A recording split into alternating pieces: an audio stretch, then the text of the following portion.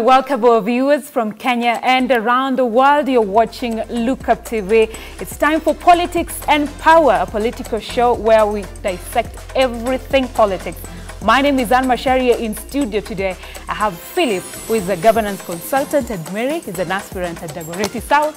Definitely, it will be interesting to hear what they have to say about the Sagana 3 meeting.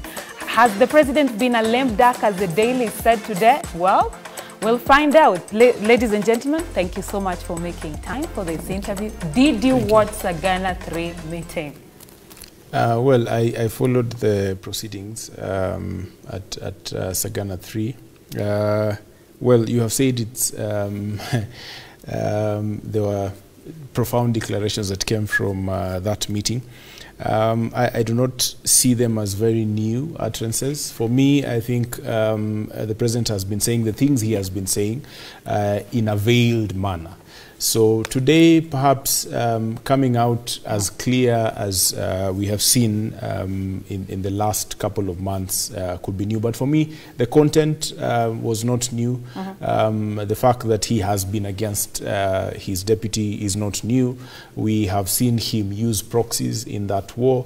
And so, I mean, he was just coming out to lay claim to the fight. I have not seen anything new. I expected earth-shaking, pronouncements and revelations that as had been promised. I have not seen those. So, I mean, it was just a meeting like any other. But you would look at the ramifications of the meeting. Those could be something to really countenance upon. All right. Speaking, just hold on to that thought. Speaking of ramifications, Mary, what are the implications of the Sagana 3 meeting on Uhuru, Raila and Ruto? Thank you so much. I want to correct you. I'm vying Dagoretti North, not Dagoretti South. So it's good for viewers to know that, because I'm expecting them to vote for me. Sorry about that. Sorry about that. So these ramifications for Uhuru to declare Baba Tosha, that's a powerful thing. I think some people had just hoped that he would still be able to just keep cool the way he has been without really declaring which side he was. But it's very clear that at a later date, perhaps if his deputy behaves as it were, then he could support him. But for now, he has said it is Baba. And for me, that is very powerful. And we cannot underestimate him. He has a lot of power in the mountain region. I know some friends who call her Kamwana. And they are very serious about Njomo's son. And so, while a few people may still go with the DP, I still feel that is quite powerful. And it will have effects in how the Deputy Ruto does his things. Perhaps he would also learn that you don't underestimate your boss. The boss is always right. You need to honor and respect your boss. You may disagree, but it is important for you never to come out to outsmart your boss. I think the 49 laws of power, you should be able to read them. So I think that is what was coming out, that he was quite not able to do some things because of his deputy. All right, Mary. Just, you know, when I was watching Sagana 3 meeting, at no point did the president come clear and say the problem or what made him part ways with Deputy President William Ruto and for him to endorse Raila. But some of the key highlights he talked about was the Jubilee scorecard. He talked about the handshake, the March 8th, 2018 handshake. He also talked about Ruto and corruption. Some allegations probably that he mentioned about churches. Do you agree? Let's first talk about the Jubilee scorecard and the achievements of the Jubilee, given that we already have. He talked about the 13 trillion. Yes, do you agree with the achievement the Jubilee do have done so far? I think President Uhuru Kenyatta did quite a good job, knowing that one was pulling north, the other one was pulling south. He has achieved a great deal, especially infrastructure. He has done quite well. We must give him a pat on the back. However, there have also been very many scandals, but the scandals have been not necessarily been on his side. You'll find that they are always being associated with his deputy most of the time. So that is one of the things that came out very clearly, that he was saying that he wanted to do, but he kept being pulled down, you know, as it were. Secondly, the idea of churches. I think he has been watching. I think the churches and church, not when we talk about churches, it's the church leadership. Our and church and the donations. And the donations. Well, you know, when I go to church, I don't need to carry money to give it unless if there is a fundraising. But it looks like these churches have made it, every church service is a fundraising. It's supposed to be offering. And offering is put secretly in the bag so that the right hand does not know what, I mean, the left hand does not know what the right hand has just put in the bag. And so, for me, that is a pollution of the altar. And I think the president was telling them, don't think I don't understand spiritual matters. I know this, and I know you've been wrong. Unfortunately, because of the situation we are in, quite a number of those pastors also passed away. And we have known how it has been associated that it's because of what they have done. And so I think it's a call up for the church to start behaving and doing the right thing, because we cannot have a church that is compromised, a church that doesn't have, you know, in the book of Psalms, chapter 89, verse 13 and 14 says, justice and righteousness are the foundation of God's throne.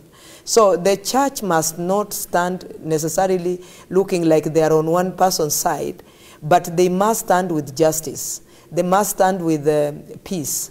They must stand with loving. And so they cannot be able to stand there and just start hula baloo over money. When they do that, then they beat up their master, who is Jesus Christ, who did not even have a home. He didn't even have a place to lay his head. And so I think what it's called, and I'm a Christian, I'm a born-again Christian. What the church is being called upon is, please shape up.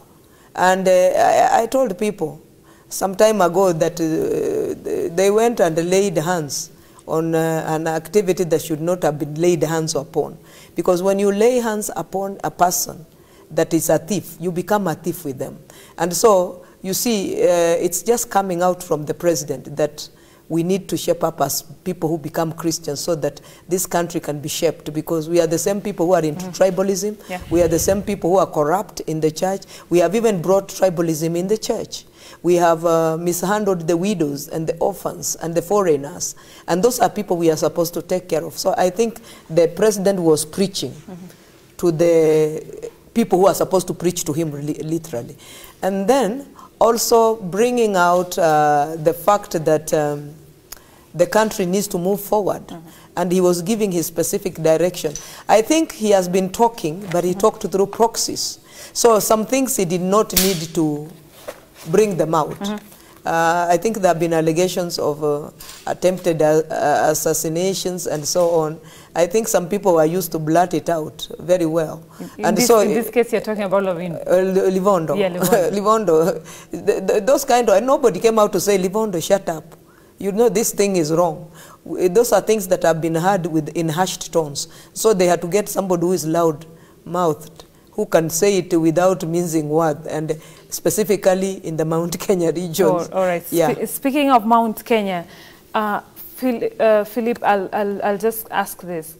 Will it, the Sagana 3 meeting, will it affect Ruto's inroad in Mount Kenya? First, before I answer that, I would like to respond to some of the things that Mary has mentioned. Now, well, while it is true that you know, President Uhuru Kenyatta was saying some things which were actually true, and you know, we are finding ourselves in a difficult position, and for me especially, because we have two camps that are not right. I mean, neither of these two camps, did the right thing or have been doing the right thing. So if it appears as though you are, speaking for the other camp, then it looks as though you are speaking for the evil side. For me, I do not think that either President Uhuru Kenyatta or Deputy President William Ruto have done this country any good in the last 10 years. Number one, when you have a president who speaks the truth sometimes, and you'll forgive me because I'm very brazen, I will not mince my words. When the president comes out and says, I am now telling you the truth, when we have known him to be silent at the times he ought to have spoken, we have known him to say things that were not true at times when he ought to have spoken the truth, that places us in a very precarious position. And that is not to say that the Deputy President has not lied to Kenyans. This duo have lied to this country right from the time they were coming in 2013. They came in on the foundation of a lie. In 2017, they built up their campaigns on the foundation of a lie. The things they promised. When the President is talking about, having delivered, I am torn apart because I don't know whether to cry or laugh, because it is, as hilarious as it is saddening that the President is telling us that he has delivered fully on the mandate that he was given by Kenyans. If the Jubilee government had just delivered 10% of what they had promised in 2013 and 2017, we would be a very happy country. We would be very proud of our government. But these people have robbed us dry. It is not the Deputy President alone, and I must insist, it is not him alone. These people have been robbing us dry. So the fact that you have one camp coming out, first calling the other, thug, does not, take the blame away from them. So, and I disagree with Mary that, scandals that rocked the Jubilee government did not affect President Uhuru Kenyatta. I mean, we know of those scandals that touched on his family. You did not hear somebody saying Uhuru went to, the public offers, though, I don't know, I do not have that information. But we've had information about, people who are involved in these scandals from his family. He did not come out, to rebuke his family on that. We've had the president give ultimatums every time there's a scandal. He says within 60 days, you should have delivered, these people to justice within this timeline. How many of those people are before our court system? How many of those people have been convicted? I mean, over 10 years. And you do not have numerous figures coming out, to be convicted. So for me, this is a failure, total failure, not just of the president, but the president and his deputy. So neither of them can come out and say, I am not a part of this. I would really like to disagree on that. Number two, when we're talking about Mount Kenya, and whether his pronouncements have a bearing. In the past, I was one of those people who thought he had lost a bearing. And if Mount Kenya people are honest with themselves and with the country, they would actually agree that Uhuru Kenyatta, as of today, has lost quite a huge following. The fact that you have DP Ruto carrying a large chunk goes to show you that he has lost quite a following. And, having 20,000 people, I've seen reports on social media that, 20,000 people came to the Sagana meeting. Well, I didn't see the 20,000. There were many, yes. There were uninvited guests, yes. But if the president went to Nyanza today, the fact that he does not have quite a following there does not mean that you will not have curious onlookers storming into the president's meeting. So we cannot use that to say that he still has a following. One of the things that we also must remember is the reality of our political landscape. Today, William Ruto has a following in Rift Valley. Musalia Mudavadi has a small following in Vihiga. Wetangula has a small following in Bungoma. Kalonzo in Northeastern, and so forth. It is not because these people have done marvelous things for their people. It is because we are still trapped in the traditional African setup of leadership. You have certain communities that listen to clan elders. You have certain communities that listen to a particular individual. And we have largely not, driven ourselves out of, that kind of setup. So the fact that Uhuru Kenyatta is the de facto leader of Mount Kenya is without question, because, I mean, Mount Kenya has been looking up to an individual. The fact that William Ruto is almost the de facto leader of Rift Valley, that goes without saying. So it is not because these people are good leaders. It has nothing to do with leadership. It has nothing to do with development in those areas. It is just because this is the way we have been cultured. This is the way we have been doing our politics for a long time. And one will be forgiven to think that in our current democratic space, we are now going back to the Littleton Constitution, or the Lennox Boyd Constitution, which was very exclusive, because the Littleton Constitution and the Lennox Boyd Constitution, that came before the Lancaster Constitution that gave birth to our independence constitution, only provided that you had representatives from certain regions. Yeah. So it looks like we are going back there. So I do not see why we are not intent on opening up our democratic space, on opening our mindsets up for a global, leadership setup, rather than continuing to fight within, or aligned within those tribes that we are. And if we went that direction, then let us admit to ourselves that we are not going for democracy as we know it. Let us go back then to, Lennox Boyd and Littleton, where you have people from different regions. They get elected by their tribes, and then they get to the national table, as our leaders are calling it today. Philip, so are you saying President Uhuru Kenyatta still has a huge following in Mount Kenya? Can we quote you saying that? I'm not saying that is his following. I'm just saying that Mount Kenya rally around one individual. That individual, coincidentally, is President Uhuru Kenyatta. It might change, by the way, because if things change in the political landscape of Mount Kenya within the next couple of months, even 2 months, Mount Kenya could, choose to rally around another individual who would have risen up, though that is far-fetched. But there is a following, not really around Uhuru Kenyatta, but around the interests that merge with Mount Kenya. Mount Kenya does not look at who is leading, but what that leadership portends for them. So if the person who is leading is not in government, they would not follow that individual. Mary, do you agree with what Philip has said? A bit, but it's important for us to know that Uhuru Muigai Kenyatta has a following, and it's not a small one. The fact that even the people just, legged in, as if I'm allowed to use that, they were telling the world that we are with this guy and we want to hear what he's saying.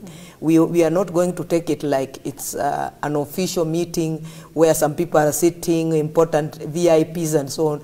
We, as the Mwananchi of Mount Kenya, we are interested in what is happening here. And it was a backup. It is like we are with you. Because I know also people who have held meetings there, and people expected people to come, and there was nobody in the field. I have seen it with a few people just there. So I think the following, and I watched the group marching, it was quite a powerful thing. I think those are not people who are idlers. They don't go there to idle. It was a decision they made, left their work and everything. So to an extent, I don't think so. And I know Mount Kenya will take a different shape. He may not have said so much, but there is a way also people communicate within the community without necessarily letting everybody else to know what is within. I think the Mount Kenya people, knowing who they are, they already know what their son has gone through. And so they don't need again to go there and be told. He has said, we've watched him say, can we stop politicking and do work? They had the four agenda, including housing, which he has done quite a bit. The houses that have already been built all over the country, some in Mombasa, some in Nairobi here and in the estate. But the person who is supposed to deputize never had, went ahead. Can we stop abusing? I think what came out very clearly, and which was very important, is that there was nothing that President Uhuru Kenyatta did about the handshake that he did not let his deputy know. But when he would go to the people, he was so determined to start his campaign so early, it will look like it has been done in his back. And I think that is insubordination. I think if this constitution hadn't tied the two together, the new 2010 constitution ties them together, I think he would have been shown the door earlier than before. So we are looking at a situation where we are saying that the landscape of the country has changed. Baba has never really, there are 3 elections or 2 elections or so. He has never really lost. Just being told by Uhuru that now Tosha, he will definitely get this. And I think it's very important for Deputy President to know that he's a great son of this country, and he needs to learn. It is important for somebody to learn. Sit down and know that your boss, your person must be honored and must be respected. I have been listening to some stories of the book of Esther. And there is a man called Selman Joshua. And he says that honor precedes favor. If you don't honor people, you will not expect them to be there to honor you. Esther was just taken because of honor, and which preceded favor. So what I'm saying is, it's important for him to, next time, actually what he was telling him, change your character, change your behavior. You cannot outshine your boss. You cannot overlook your boss and expect that things will go on as usual. Because in my opinion, the deputy president had this presidency in his hand. He actually messed it up himself. And it is gone, it is gone. But he can remedy himself because he's still young. By remedy, Mary, you mean what? How remedy himself, because even if he becomes, if he becomes, because, okay, he's definitely, Baba will not choose him for deputy. So as he sits outside, he should sit there thinking, where did I go wrong? And it is not a bad thing. Even myself, I'm not saying because of him. We are all humans. So you sit down and retrospectively think, where did I go wrong? What could I have done that I shouldn't have done? What could I have done that I meant to do and I didn't do it? Or I did it with good motivation, but it did come out well. So you sit down and retrospectively think about what you've done. And I think that is what the president, with wisdom, was telling him. And that, for me, it's a lot of maturity for the president. For him not to have just said, I have nothing to do with this guy, he's not somebody anybody can work. He actually gave him a redemptive rope. That means that you still have chance, which you can be able to remedy, and the peoples of Kenya can still choose you in the future. Okay. And just briefly before you proceed, there's this narrative, and I'm hearing Mary talk about it in a matter that is in a manner that is very conclusive. And you can hear that from the president's side also, and from Azimio La Umoja side. And I must mention that I am not a DP supporter. I do not support him in any way. But for one side to speak as though they have already won this thing should really bother Kenyans. Because one of the things, and Mary has rightfully mentioned, we were told that the handshake was about righting the wrongs that we had in the past. And one of those was electoral justice, or handling the issue of electoral injustice. But we have a side here that is not now keen on handling electoral injustice, but they are comfortable because they are on the side of the riggers. So you have Raila Odinga's camp very confident that they are going to win. In fact, it's not just confidence. For them, it is cast in stone that they are going to win this thing. And you can hear Mary advising the deputy president, you know, to be humble as he stays in the cold post August of this year. And that bothers me, because I thought we are getting into an election. And an election means that people are exercising their right of universal suffrage, and it can go either way. But one camp does not think so. One camp thinks that this thing is taken.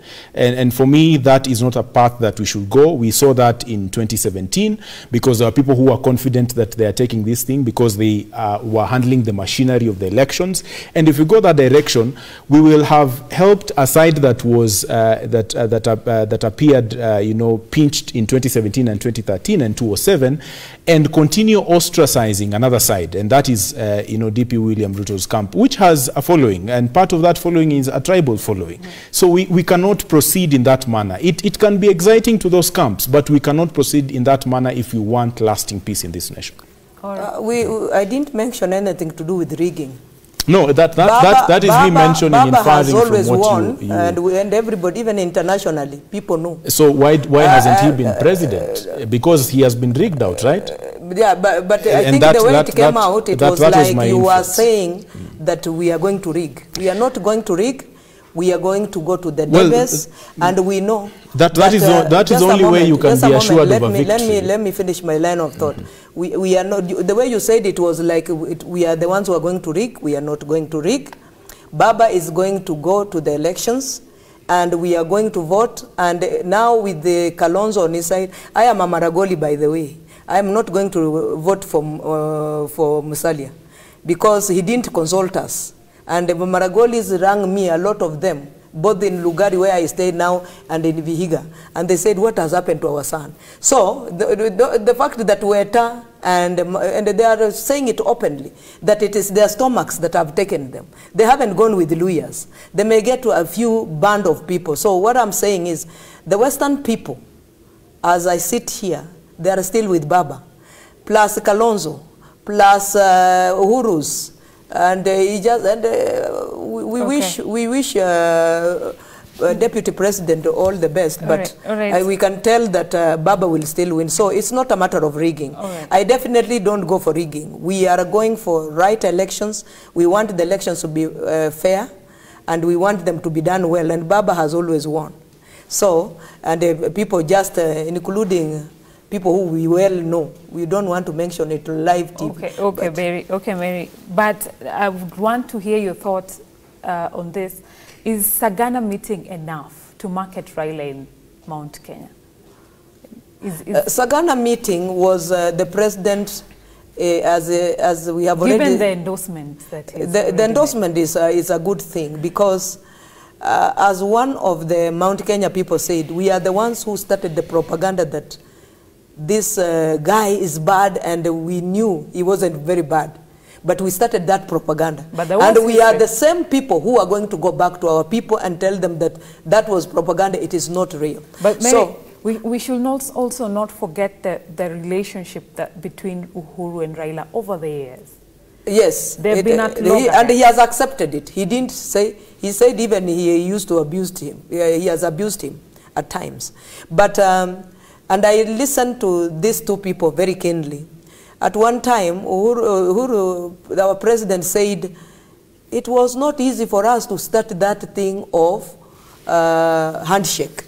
We sat for 4 hours drinking water and looking at each other and pacing the room. So they have come from far. And by the way, I think many of us, especially the young Kenyans, don't know.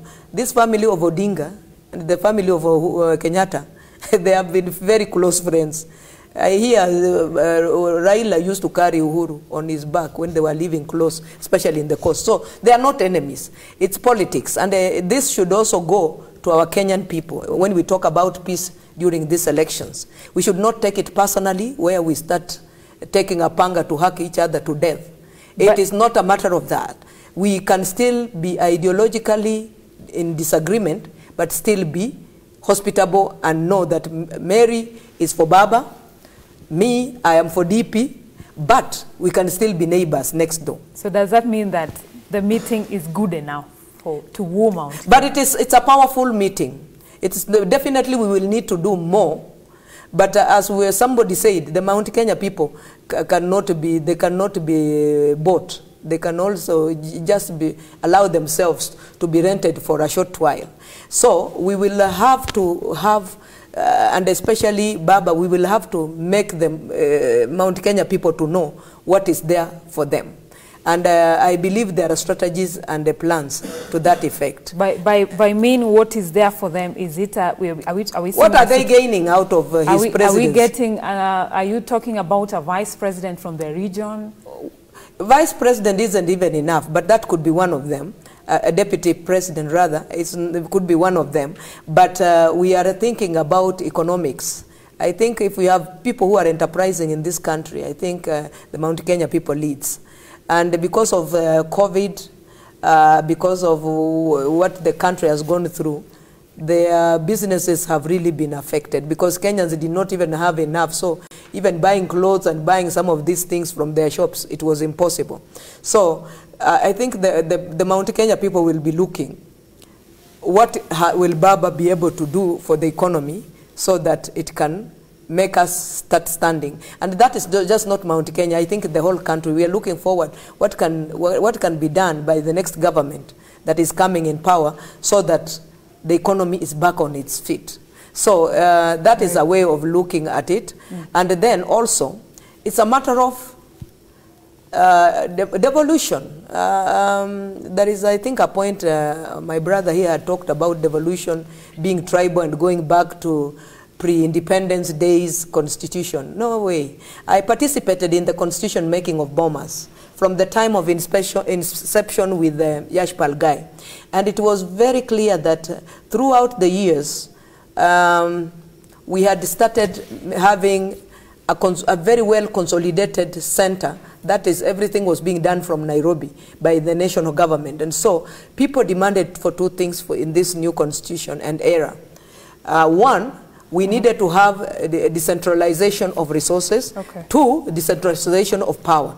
And that has come out very well. In fact, if anybody started to say that devolution should be stopped, Kenyans will not vote for them. All right, Mary. Philip, is Sagana meeting enough to market Raila in Mount Kenya? First, I write a reply before, as I answer that. For me, I see two problems. One is what I would term as collective huge as Kenyans, and I think we are sort of competing with the warthogs in this sense that we have a failing memory. We seem to take ourselves into induced amnesia. Because the way we engage with these politicians today does not really show that we have had any experience with them, even though they have been on this political landscape for a very long time. When a politician today is speaking, and now that we are talking about the president and the former prime minister and deputy president William Ruto, these are people who have been on this political landscape for a very long time. There are people who have participated in, bringing the country to where it is now, and this is the reality. The other day, we were talking about lowering food prices. I mean, that the hashtag may have been promoted by certain quarters, but that is the reality of where we are as a country. And if we do not, accept that we are at a bad place, then we'll probably not be very concerted in changing the course of this country. And so for me, when the politician today is talking about where he wants to take this country tomorrow, we must remember where he has taken us, in the years before. So when Uhuru Kenyatta is talking about where he wants this country to go and who he thinks has the best interest of this country at heart, when did he discover this? When did he discover that Raila Odinga has the best interest of this country at heart? Was it in 2002 when he was pitted against him in NAC? Was it in 2007 when he was on the other side? Was it in 2013? Why didn't he discover that in 2017? I mean, he didn't tell us when he discovered that, because if he has known all this all through, then why would you put the man in the place you put him on the streets together with his supporters? Why would you do that? These are the questions that the people of Mount Kenya should be asking the president.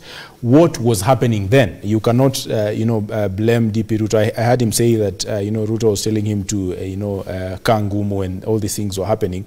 That goes, that is an indictment on his leadership qualities. So for me, Kenyans need to be very clear, and not just the people of Mount Kenya, the whole country.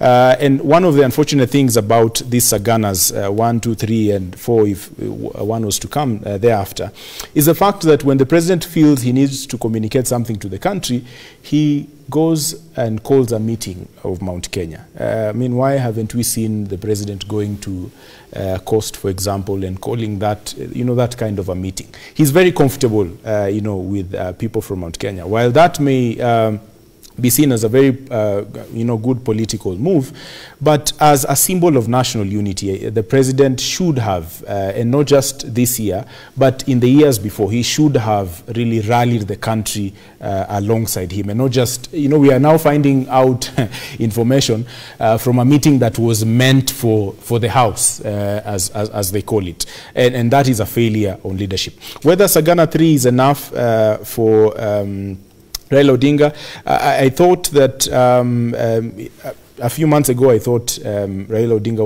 was not sellable in Mount Kenya. I do not know anymore because, Kenyans appear to be very shifty, not just Mount Kenya. Kenyans will tell you they are tired with leadership today. And tomorrow, on election day, they will vote in the same people who have robbed them off. How many thugs are in parliament? How many thugs are going to get into parliament in 2022? These are the realities we should be talking about. If we are not serious about where we want to go, we will get excited with this political season. We will get the handouts we are used to getting. These meetings that are being called, with the exception of those who trooped in out of curiosity, even with the president's meeting, people are paid. They call them allowances. But we know, the politicians know, Kenyans know that they are paid to attend these meetings. So if we are not serious with ourselves, and it may sound very harsh, but if we are not serious with where we want this country to go, we'll be talking about these issues in 2027, because the people who have been there before, the people who have done nothing for this country, will still get into office, and we would have given them the leeway to rob us even more. All right. Ladies and gentlemen, thank you. Mary and Philip, thank you so much for the insights you've provided in Sagana 3 meeting, the highlights, the handshake, Jubilee scorecard, your thoughts, and I'm pretty sure that from the comments online, I could see people talking about it, and I'm thankful for even showing up for this interview. I just hope and believe that we've been able to break down what we had to do in the Sagana 3 meeting. This has been politics and power, and it comes every Wednesday, and we hope that it'll keep us company every Wednesday. My name is Anwar Sharia. Our sign language interpreter has been Josephine Ouko. Thank you so much. Good night and God bless.